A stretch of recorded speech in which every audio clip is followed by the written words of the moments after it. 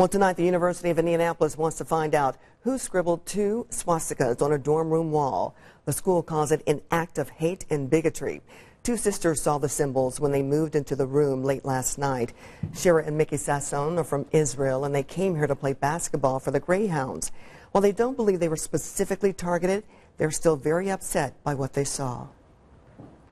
I never had that happen to me in Israel, but coming here and seeing that, that was shocking. I mean, people are still walking around with the numbers on their hands. This is not long in history, like long time ago. So it's just appalling that someone still does that today.